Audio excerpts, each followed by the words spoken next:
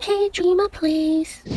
Hi guys, welcome back to my channel. We'll finally be checking out Saleos T15 raid. So just a quick overview of the team: Karin, Shay, Rudy, Ming, Chris, Serena, Rachel, and Cosette. Now, I know many people don't have Cosette, so you can use Dylan, you can use Miss Velvet, you can use Shane, okay, Nestra, Shane, whatever DPS you use, you can put them there, okay? You don't necessarily need Cosette. You can even use Luki over Serena as well, okay, as additional damage and for more movement speed. If you don't have Chris, you can also, like what I said, use Luki, okay? So over here in the beginning, you realize that there's actually a pocket of safety, okay, right behind the first bar that he casts, so it's actually recommended if you go there to hide out, because the first line will actually disappear the fastest, as expected, so you can actually damage him and save time instead of hiding all the way until all three lines are gone. Okay, yeah, so over here again, you realize one thing that I usually do is to shift the camera angle so that it will be perpendicular to my vision. Okay, I find that is a lot easier to navigate. Okay, when it comes to this sword graveyard thing, always go near the circumference, okay, of the inner circle and then just swoop back in. And you also realize that your heroes will automatically spread out after that. So just take note that your ranged hero, the one at the back, will not be still in the sword graveyard. So over here, he actually teleported to the middle, and that means he is going to use his ultimate. You need to check if you have Rudy's shield up. If you don't, you have to use a pet for the immunity, because he will kill you with this knockback, okay? So thankfully I had the shield up, so I didn't take too much damage, but if you don't, yeah, you will be slayed.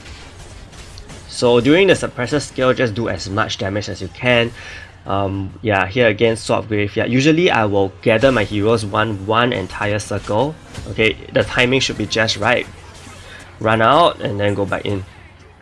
So here, yep, I'm near the pocket of safety. So yeah, as you can see, I tilt my camera again so that it's perpendicular to my vision. And I don't waste time waiting for the other lanes to be gone. I can immediately damage him after the first lane is gone.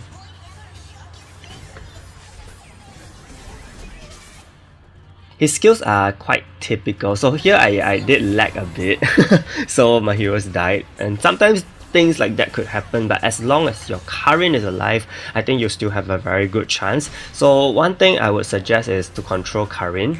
Yeah, and as you saw that, I was just a little off focus after some of my heroes died, so I didn't realize that he was going to cast his suppressor skill. So always try to focus on where Saleos is, and if your camera angle is something like me where you cannot really see Saleos, then you need to adjust that. Usually I like to pay attention to my heroes more, which may not be the best strategy, but yeah, just to let you guys know.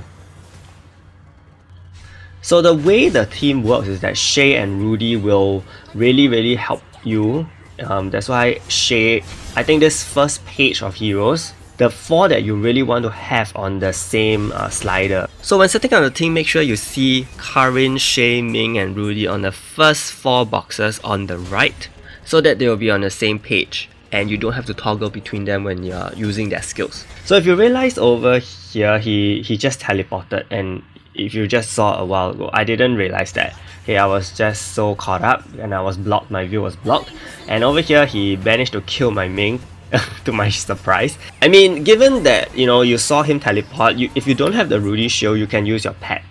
Okay, use the immunity pet, borrow an immunity pet, okay, in order for you to be damage free before his suppression skill, so that your Ming won't die. Because there are times when I experienced whereby my Ming died, and even though I revived her, I couldn't click on the suppressor skill fast enough, and then I just, my entire team died. So not the best situation you want to be in.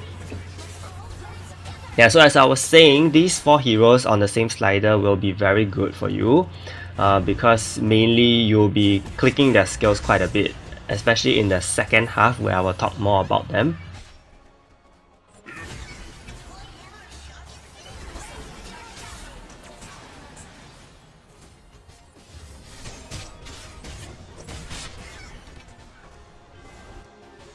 So now we are in the second half. This is where things get a little crazier because he hits a lot harder somehow. and if you don't have the immunity, the damage immunity, you probably won't make it too. Okay, that's just a fact. So here he disappears. Usually I will turn off my auto skill and my ultimates, okay, just to see what happens. So here it is the swords, so I turn on my auto skill again and then let my heroes just kill the swords. One thing you realize that is I queued for Shay's skill and my Rudy's ultimate is ready. The reason for that is because look at here, he removes all buffs. So the moment you see remove buffs removed, you have to cast Rudy's shield because he'll do a very painful knockback.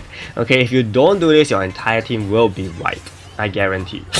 Okay, so the reason why I had to manually turn off the ultimates and then only use Shay's ultimate is really to ensure that I have Rudy's ultimate ready. You may be thinking, why not just use the immunity from the pet?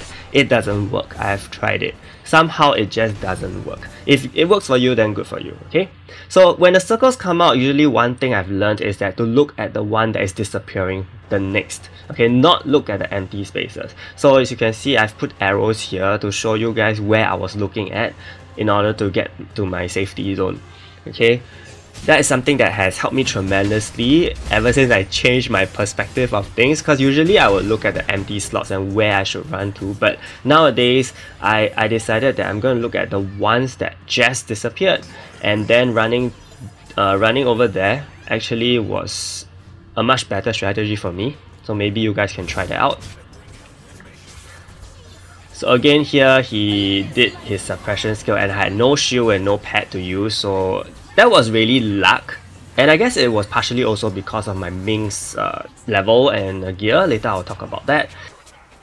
So over here you realize that I turned off my ultimates again because I didn't want anything to be left to chance. So most of the time I was on slide 2 now, manually activating the ultimates, also ensuring that my Rudy doesn't use his ultimate until the swords and the knockback happens. Okay, so this is a little laborious, okay, very tedious in fact, because you have to manually look at 4 outs. And even though I did that, you know, I still didn't watch him because I was so busy clicking on the outs, I didn't look at him and I still got knocked back. But that is still not the most painful knockback. The more painful knockback is actually the one right after the swords. So yeah, this is one strategy you can do. So one alternative is that you manually cast current skill, whereby you turn off a skill, okay, and only use the shield when you see him teleporting to cast his suppressor. That's also another possible way you can, you know, get some extra shields and extra health. Okay, so here he disappears again. I turn off my auto manual skill and my ult. And since it's the swords, okay, we definitely need to have Rudy's shield ready. You may not have enough damage to kill the sword, and if that happens, you do need to cast some ultimates on it, okay? Yeah, and thankfully here I did cast the shield on time, as you can see here, so definitely lived through that. That's the most important part in the entire Saleos second half, okay? So here again, I looked at where the things disappeared and then moving towards there. Usually the black smoke is the place that you want to go. Not so much wherever is empty before that. Okay, that's one thing I learned.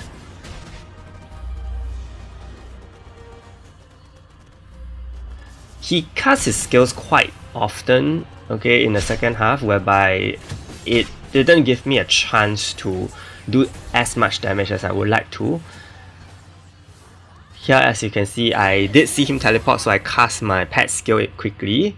But I didn't think it was necessary because my Rudy's skill was actually up. But you know, as I said, anything can happen. So I wanted to keep the Rudy's shield for the knockback after the swords. And I was manually doing my outs again, which was, you know, definitely the most tedious way to do this. But if you guys can manage without controlling the ultimates, or just by relying on Karin's shield, then, you know, good enough.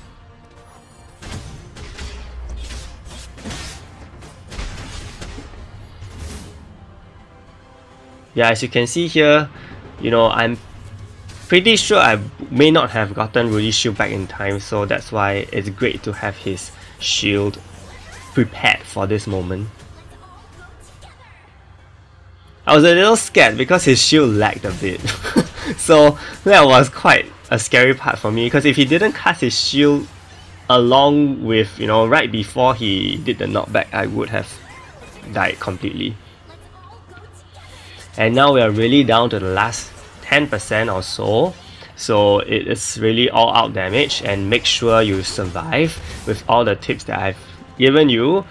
Tilt your camera angle where you need so that you will run in a straight line instead of, you know, being wobbly, and sometimes some of your heroes may just, you know, be out of the loop. And don't hesitate anymore, whereby when you see the red zone, just, you know, make a run for it.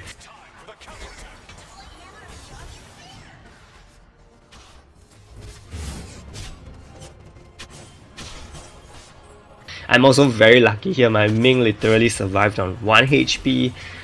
So I think having a level 42 Ming, because when I was doing this at level 40, she really couldn't handle the damage. So I think level 42 is a great level. If you don't have as good gear on her, which I will talk about later, I think having a higher level Ming is definitely going to help a lot. Okay? So I hope it helped, and if you have any personal strategies that you have for Saleos, feel free to leave them in the comments. And with that, we are going to talk about the gear that I have on my heroes. It is quite specific, I would say, but if you don't have these, I will also talk about other alternatives that you can have. For my Karin, I'm on skill cooldown. Okay, you see that I also have a revive year ring on her. Okay, but you don't necessarily need to, because as you saw, my Karin didn't actually die in the whole battle. Or did she? Okay, but I think my team didn't die. Rather, my Karin definitely didn't die in this particular recording. She did die previously. But thing is, even if you have the revive ring and your Karin is not strong enough, she will still die before she gets her AoE revive, because when she revives, she'll have no ultimate gauge. Yeah, so you have to build it up from there. So for my Ming, I've given her a damage received decrease accessory set, and that is the 3-piece. It only decreases by a 10%. Okay, that's not a lot, okay, to be honest, but was enough for her to survive quite a number of times, as you saw earlier on. So I think this is pretty important for Ming, okay, especially if your Ming gear is not very strong. You saw mine is basically just, you know, legend gear but not upgraded at all. For my Shay, I've given her this one, this legend plus accessory. I'm sure most of you have gotten it through the story. If you haven't, all the best in your very hard difficulty. It actually increases her ultimate gauge with every basic attack, so this pairs very well with her passive, whereby she also charges her ultimate gauge with basic attacks, so you can recycle out very quickly. And the rest of my heroes, well, basically Chris is on skill up increase, rare set only. Will be better if I have the legend set, of course. Kosa is on crit gear. Serena is on Radiant, my random Radiant gear set, okay, is not upgraded at all, okay. Rachel is on attack set, as you can see. So more damage on Rachel and Cosette. These two are my main DPSs. If you have more DPSs you want to slot in, by all means. So level 25 Masteries, I put mixed, increased attack for all, okay, and then all mostly focused on damage oriented masteries. If you find that you're taking too much damage, you may want to swap some to defensive, especially for level 95.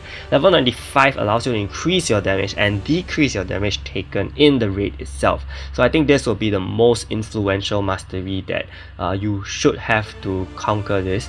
For potentials, my Cosette has full attack, my Karin has full defense and almost full HP.